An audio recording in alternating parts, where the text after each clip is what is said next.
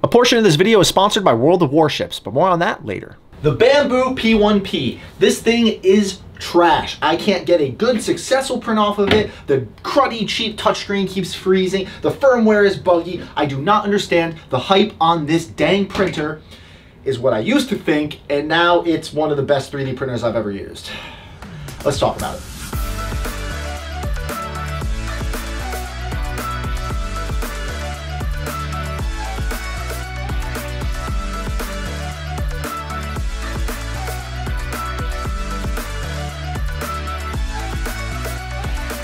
Hey guys, welcome back to the channel. My name's Frank, and today we're going to be discussing the new Bambu P1P. If you haven't heard of the P1P, I don't know what rock you've been under, but it is turned into one of the absolute best 3D printers I have ever used. But first, I want to talk about that intro. Why did I hate this printer so much in the beginning? You guys might have even seen me posting about it on Instagram or even some of the Facebook groups. Careful doing that. But I hated this printer. It wasn't working. There was something wrong with the firmware where the screen was just freezing. Every time I printed something, I'd have to turn the printer off and turn it back on. The touchscreen would still freeze half the time. The 3MF files weren't exporting properly. It just wasn't working, and I did not understand the hype on this printer. I had all but given up on this printer. It was sitting on the shelf. I was barely able to get the stock prints off of it. And after emailing Bambu back and forth a little bit, they finally released a new firmware update that fixed everything. Now the only failed prints I'm getting are really just my fault from slicing errors and issues. But I want to talk about my entire experience with this printer, the features and quality it's been putting out,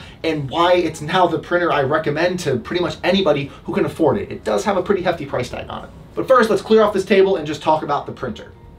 Wouldn't it be funny if I just cut right? Actually, before we get too much into it, a weird thing did happen with the P1P. I sent a file to it and I just don't remember why. Actually, let's go take a look. Yeah, I don't remember why I sent this to the printer. It was something important. Oh yeah, today's sponsor, World of Warships. Will you stop? I'm telling them. Wow. World of Warships is a massive free-to-play game, and it's available for PC right now. I myself am really fond of strategic style games like this, featuring more than 500 ships across 10 different nations, in-game weather, and ever-evolving game tactics. New content is released every month, whether it's new ships, cosmetics, or even new ship classes. You can always count on enjoying fresh gameplay experiences with best-in-class graphics, featuring multiple ship classes that conquer the oceans your way. From big-hitting battleships, quick and devastating destroyers, and do-it-all cruisers, to sneaky submarines, and if the skies call your name, even aircraft carriers. This game has so many different features and details, we could literally be sitting here all day talking about it. Historically accurate ships, 40 plus maps, 20 different ports, naval commanders, rotating battle types, and a really awesome online community. Oh yeah, World of Warships is also available on consoles. Pretty neat. When you sign up, use the code WARSHIP to get exclusive rewards. Doubloons, credits, premium account time, and a ship. Who doesn't like free stuff? Plus, this month only, you can go into battle with Popeye the Sailor or Bluto as your commander, with Popeye-themed flags, patches, containers, and even a ship skin. So go check out the game, use code WARSHIPS when you sign up, and get into battle. Maybe this guy will stop nagging me. Oh, are you okay? So obviously, I have gone and modified the printer just a little bit. This isn't how you get it out of box. This is a companion cube STL file. I printed it in fun Iron Man colors because, haha, look, Iron Man. But I will link this down below because it's a really cool little additional mod for the printer. Also, at the time of receiving it, I actually had to be the one to install this cool little light bar here and the camera. I've been told that they now come pre-installed, which would have been pretty cool and nice, but you get a camera, you get a light bar. The camera isn't the best quality, but it still lets you monitor the prints from the mobile app or your computer. Speaking of which, yes, there is a mobile app, a very reliable mobile app that I have actually had pretty good luck with. I can watch the prints, I can start the printer, I can do a lot from the phone, or again, Bambu Studio on the computer. So that was a really great piece of connectivity that a lot of other printers lack and really need to catch up on. Now, I will say Wi-Fi is a little spotty. I don't know if it's particularly my own Wi-Fi network, but across different Facebook groups and talking to friends, apparently the P1P does have some Wi-Fi connectivity issues. Hopefully they can sort that out eventually, but when it does work, it works great. The P1P also comes with a cavalcade of extras and little bits, tons of extra screws, a whole extra hot ends, a bunch of extra little tools and stuff to just make the whole experience easier. It's nice to see this. It'd be nice if there was a little bit of a better organization for it. This is a completely separate box than this came out of. It would be nice. I'm sure there's something to print, like a tool storage system to hold all of these extra parts, but for now they just kind of live in a box off to the side. And the printer comes with some stock prints to test out. Look at all this stuff. We got benchies, we got puzzles, we got this weird scraper thingy. I have no idea what this does, whatever. Now, obviously, these parts are pre-sliced from Bambu. I had nothing to do with the slicer settings on these. So typically, they're gonna come out probably better than most. They wanna put their best foot forward, especially when you're, testing your little stock files. And it's honestly kind of hard to mess up a little hexagon organizer. But guys, if I'm being honest, I don't care about the maximum capabilities of this printer. I don't care about all the crazy varieties of filaments you can print on the P1P or the X1. Oh, have you tried adjusting this, modifying this, increasing this? I don't care about any of that. The one main thing I have cared about with this printer is the fact that I was able to take it out of the box, put it on a shelf, and hit print. After the firmware was fixed, and if I was to go and buy a new one, the firmware would be updated, so that would just kind of work out of box. But you get the point. This printer now works near flawlessly out of box. And I know the $700 price tag is a little off-putting, especially for a printer this size. No, it's not as big as my CR10 Max or the Elegoo Neptune 3 Plus, but it's reliable and fast. Quick story time. I was making a Red Hood costume to go to a Comic-Con, and it was 2 days before the actual con, and I realized, oh, I have the whole costume done, but I don't have any weapons or props to go along with it. I wanted to make these 2 little prop guns for the costume. Now, these are some free files off of Thingiverse, and once I downloaded them and got them in 2 pieces each, they were bisected right down the center like that. I wanted to print these as fast as possible at the best possible quality. I laid all the 4 parts on different printers. I think I was using my CR10S Pro V2 and maybe an Elegoo Neptune something. And at a maximum quality, each of the 4 parts was still gonna take anywhere from 15 to 20 hours. And I've seen the quality I get out of those printers. It is very, very impressive. But I took the same files, all 4 files, put them on the P1P, and each one took a little over 4 hours. It was quicker for me to print all 4 pieces of these prop guns in an insane quality on this P1P than it was to spread them across 4 other printers. And I didn't really adjust settings. I probably could have gotten these to print even quicker. I turned on ironing, and the quality of these was beautiful.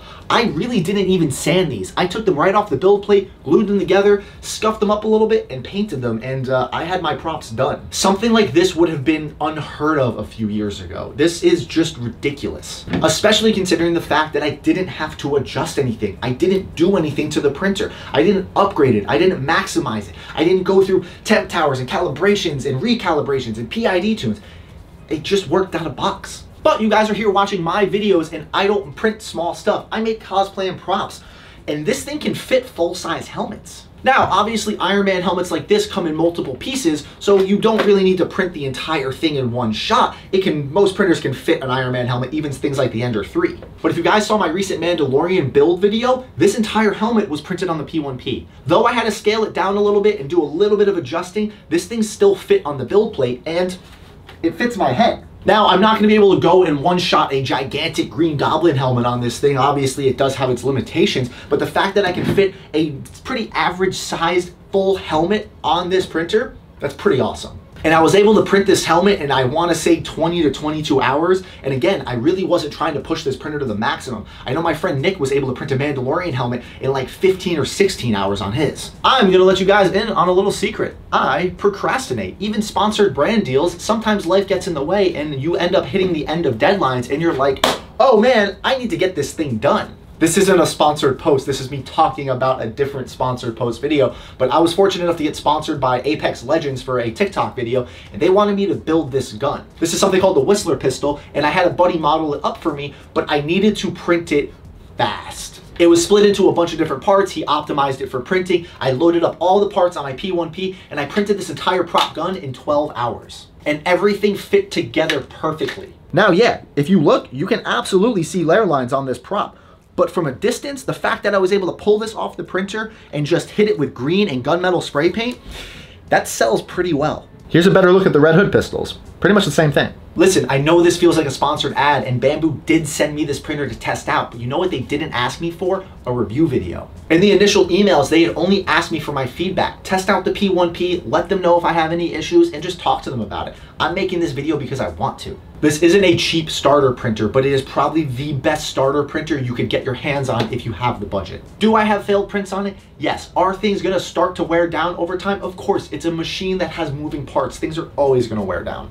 But the fact that you can just unbox this, plug it in, turn it on, and start getting some of the best quality I've ever seen out of a 3D printer fast, this is just driving the whole market even farther, and a lot of other 3D printing companies are starting to worry about it. I'm actually currently testing the Creality K1 in the other room, and I'll tell you what, Bambu doesn't really have much to worry about, but there's a video on that coming out later. It'll be the P1P versus the K1. Stay tuned for that. I want more of these. I'm probably going to be getting more P1Ps, and I just cannot wait for them to make a bigger volume printer. If they just make a 300 cubed printer, an actual helmet size printer that can print some larger pieces of armor and cosplay, it's game over. My entire garage is gonna be filled with them. Like I said, I'm not gonna get into all the technical things this printer could do. You can Google that and see it. I am using this thing for one purpose: to pump out props as quickly and efficiently as possible. And it's meeting my requirements. So if that's what you're in the market for, this thing's gonna deliver. The only thing I do need to say is it is loud. High-speed printers are kind of going backwards from where we got with silent printers. A lot of the new Elegoos and Crealities,